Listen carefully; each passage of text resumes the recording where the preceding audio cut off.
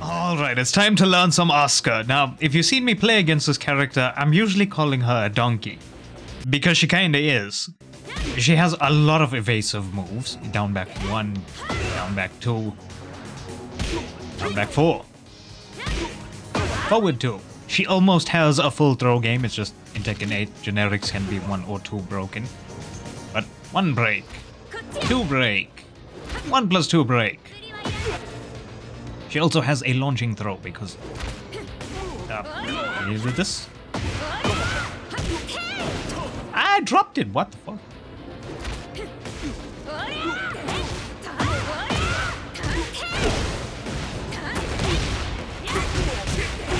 Full combo.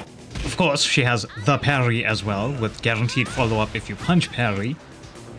She also has 3 different sabakis. Low, kick sabaki, and punch.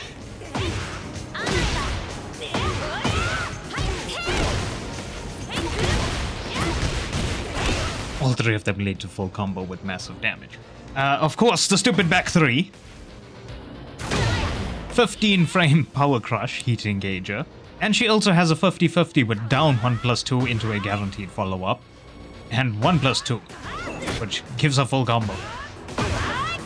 If I can get full combo.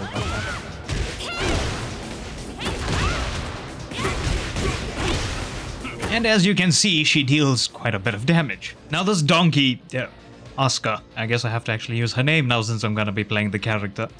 She does actually have quite a few good moves that I need to try and remember. Starting with jab. Now, her jab isn't really the greatest. Like usually jabs are +1 on block, hers is -2. But it is +9 on hit and it has good extensions. You have 1, 2, +6 on hit, -8 on block, so still safe. Also does have a 3rd hit, the spin. You can throw this out sometimes. You also have 1, 1, which is a mid. But this is only natural on counter hit, +4. -7 on block, as we've seen. Does have a delayable 3. Now that's -5 on block. It's +6 on hit. But on counter hit, if I can get the counter hit, goddamn. On counter hit, guarantees down back 1, 2 heat engager. Have to be pretty fast with it though. And then you have 1, 3, which is pretty annoying, I'm not gonna lie. It's neutral on hit. It's -11 on block. Yep. It's just there to be an annoying move. Being +0 on hit also means you can sabaki if someone tries to punish. You also have standing 3, which is pretty damn good. 14 frame. It's a mid, even though it looks like a high. +9 on hit. -7 on block. Has a hit confirmable 1 follow-up. +8 on hit. That one's -11 on block. And the one by itself knocks down on counter hit.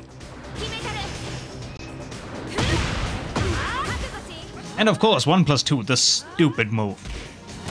-9 on block. On hit, launches for full combo.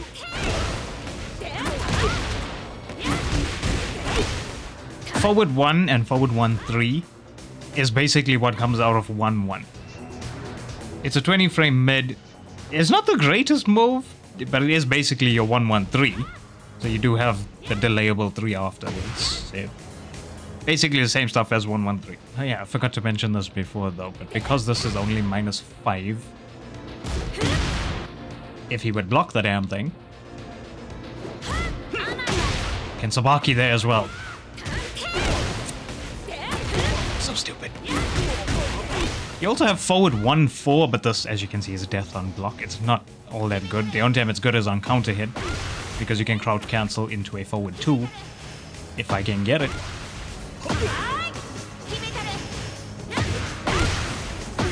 There we go. Yeah, for 62. And next is forward 2. Really good 17 frame mid. Evasive launcher. This is -18 on block though, so it's launch punishable. And it's also like one of the better whiff punishes in the game. You can also do this. you can cancel it with down. Also, on hit, if you press 1, you get Naniwa Gusto. But this does make her combo slightly harder. You have to like change it up.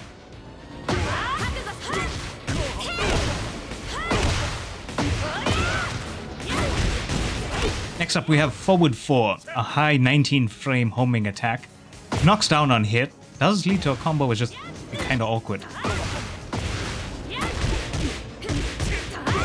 Oh, there we go, I got it. And I dropped the ending, never mind. But it's an awkward combo to do. Also on block it is +3, which is pretty damn nice. But of course it's a high, you can duck it. Forward 1 +2, 15 frame power crush high heat engager. Stupidly annoying. And only -9 on block. Next we have down forward 1, which should be 13 frame, but sometimes comes out at 14, so it's a 13 to 14 frame mid.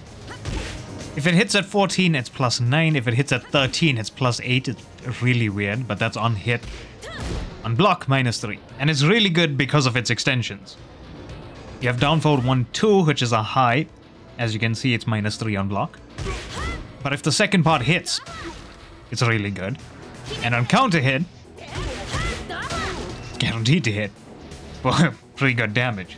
Down forward 1, 4. -12 on block. If the 4 hits, it knocks down. Natural on counter hit. But if the 4 counter hits by itself, that's full combo. I dropped the combo again, what the fuck?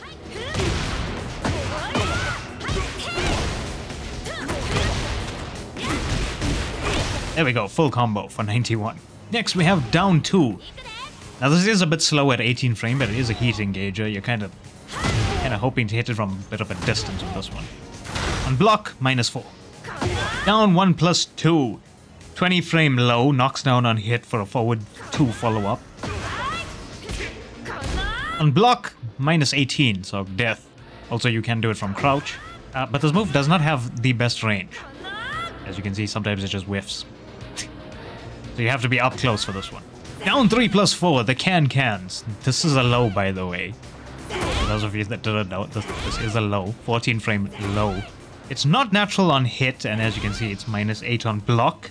I think June's is still -6 with pushback unless they changed it, so Asuka does have the nerfed version, but it's still good because it's a low, and on counter hit for launch. Down back 1, 14 frame evasive mid poke. As you can see, +6 on hit.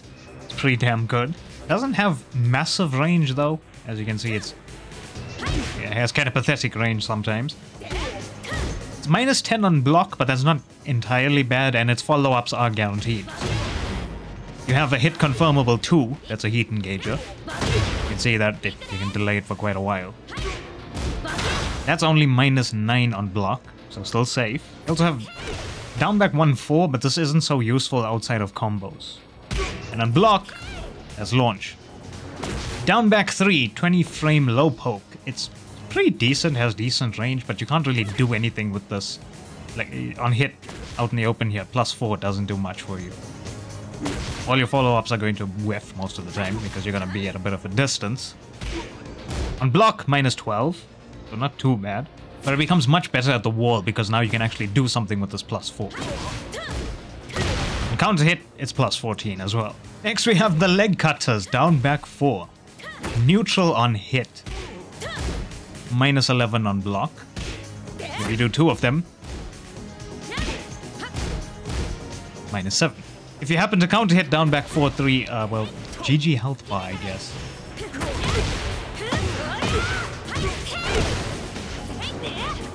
I whiffed it, no!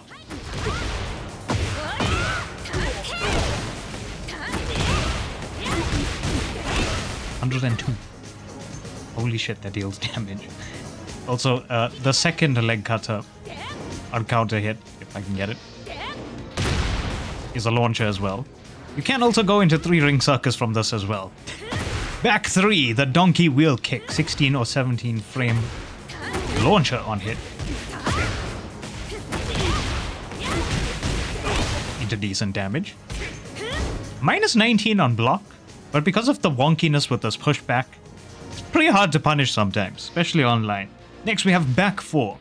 Pretty good 15 frame mid, +8 on hit, as you can see. Only -7 on block, which is pretty damn good as well, because it launches on counter hit.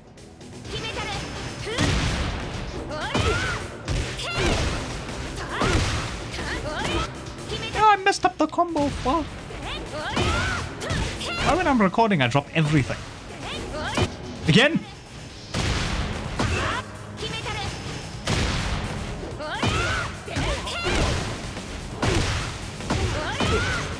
There we go.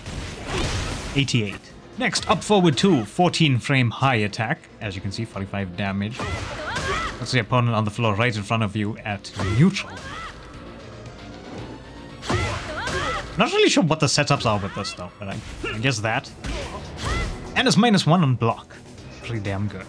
But it is a high, you can duck it. Next, up forward 3. Pretty decent move. You can use this to get in on your opponent from like pretty far back. +8 on hit. On block, it's only -3, which is quite surprising. And of course, on counter hit, it launches.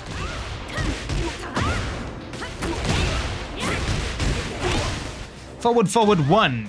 It's a bit slow, but on hit, it guarantees a down back 1-2, which is pretty damn good. On block, it's +5. You can keep pressuring with that. Pretty good move. Again, slightly slow, but still good. Forward 3. Good homing mid. On hit, it's +11. And puts you into crouch as well, by the way. On block, it's -9, and you can stay in crouching as well.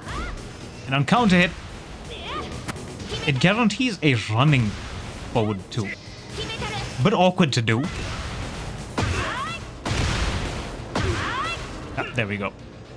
So it is guaranteed there, it's just pretty awkward to do it. While running 1+2, holy shit, this move. It's a homing high 17 frame. You can run at your opponent with this, pretty good to get in on them. Knocks down on hit, as you can see. On block, +4, which is pretty nice as well.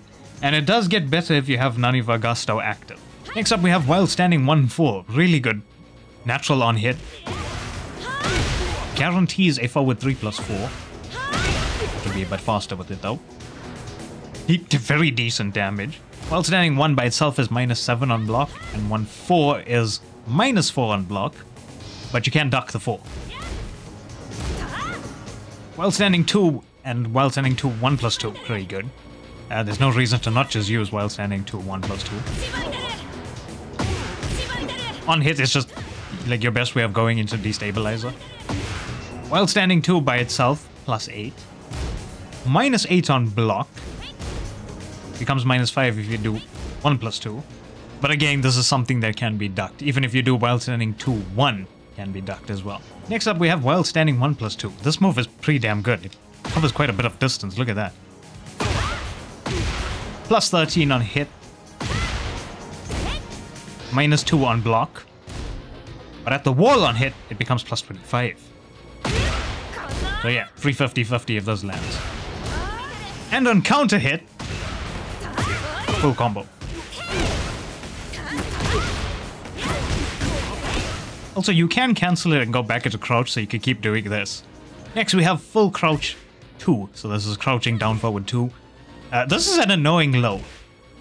16 frame. It's 0 on hit. -11 on block. And on counter hit,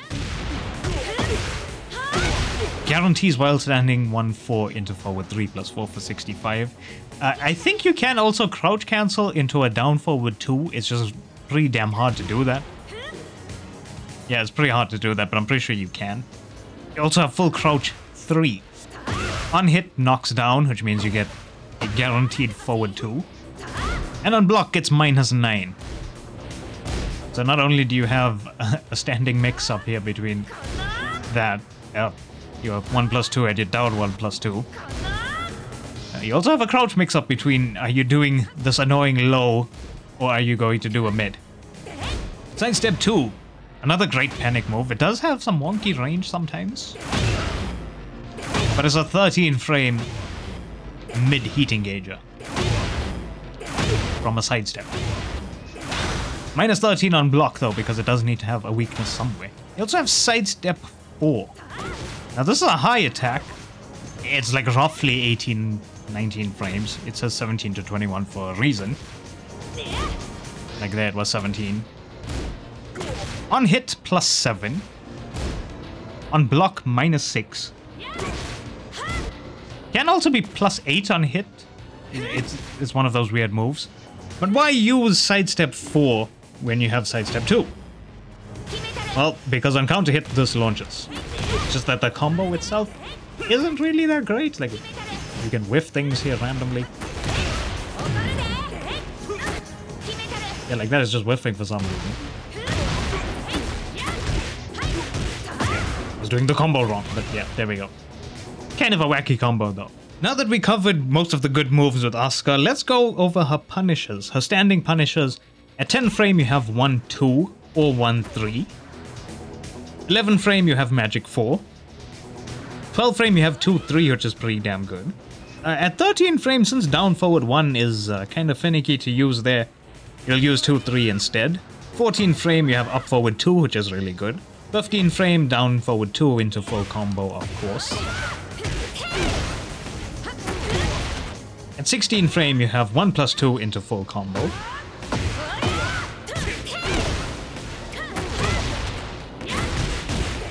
At 17 you have forward 2, which is also the best whiff punisher you have, I guess. Because you also still have a down forward 2. For while standing at 10 frame she has dick jab, of course. 11 and 12 frame you're gonna use while standing 4.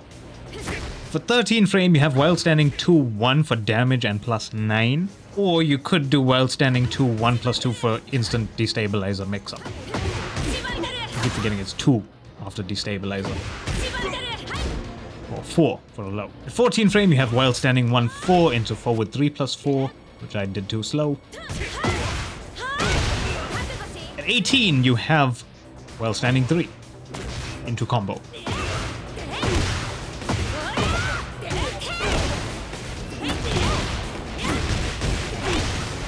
Damage. At 20 frame, you're crouch cancelling into up forward 4. Now, Asuka does have something new to Tekken 8, which are the install things. Hers is Naniwa Gusto. It enhances some of her moves. To get it, usually you're getting it through a combo, a punish, or through just going into heat by itself activates it. So forward 2-1 on hit. Forward 3+4 gives it to you as well. You do have back 4-2-3, but the last hit has to connect for you to get it. And you have to press 1 there as well. Forward 2, 1+2. So that's, again, as you can see, stuff that you would use in a combo. So what does it actually do? Like I said, it buffs some of her moves, but how exactly? Well, the first move that gets a buff is up 1+2. And it's a buff for combos. So let's just do some shitty combo. Okay, that was a really shitty combo. You'll see that if you use up 1+2 here, it flips the opponent over. You don't really get much from that. But if you have Naniwa Gusto active... Oh my god! Full proper combo, holy shit. See that it spikes them to guarantee a forward 3+4. So if you just have Naniwa Gusto active by itself like this, without heat, you see that basically recycles it. The next move is forward 1+2. You see on hit it doesn't do much for you. It knocks the opponent away from you. +29 so you can dash up and get a mix maybe. On block this is also -6. But if you have Naniwa Gusto active, this becomes +2. And also turns into a launcher on hit. And the same goes for your running 1+2. As you can see, it knocks the opponent away from you like that. You can't really do much with it. And it goes from +4 on block, I think this was. Yeah, +4 on block. It goes to +11. And of course, turns into a launch on hit as well. I dropped it. Screw it. You get the point. She does damage. So Naniwa Gusto basically turns 2 of her approaching moves into launchers, and 1 of her moves into a very, very good spike wall ender. I mean, not wall ender, combo ender, especially when you don't have a wall. For example, you can do that out in the open. Yeah, by the way, I forgot to mention this before, but that is the punch parry, the Sabaki. This move is so cheap. Like, look, on normal hit, it gives you a full combo. As well as when you Sabaki something with it. When you parry, you get full combo. On normal hit, you get full combo, and on block, it's neutral. That move is so dumb. And that's kind of all the quick intro stuff to learn about Asuka. As much as I call her a donkey character, she is still a Kazama, which means she has a bit of everything and an answer to almost everything. And as long as you have the read on your opponent, you can get a massive reward for it because of the Sabakis. Anyway, if you liked, leave a like, dislike if you didn't. Now it's time for me to try and remember all of the stuff in rank.